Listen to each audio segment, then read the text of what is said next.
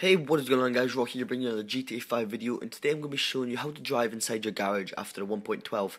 It's not really a effective glitch, but it is quite fun to troll your friends and have a bit of fun. But guys, what you want to do is you want to get onto the car that you want to do it, or the motorbike, or the Blazer, and what you want to do is you want to accelerate and hold down on the D-pad and move the right analog stick right or left or up at the same time. Now as you can see guys, this happens and this screen should pop up.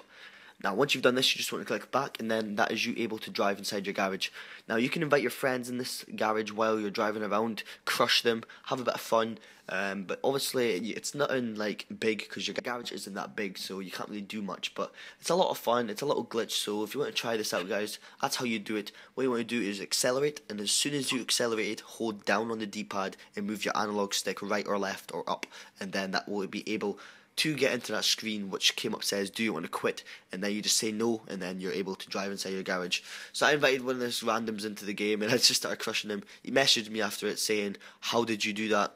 No, this is how you do it.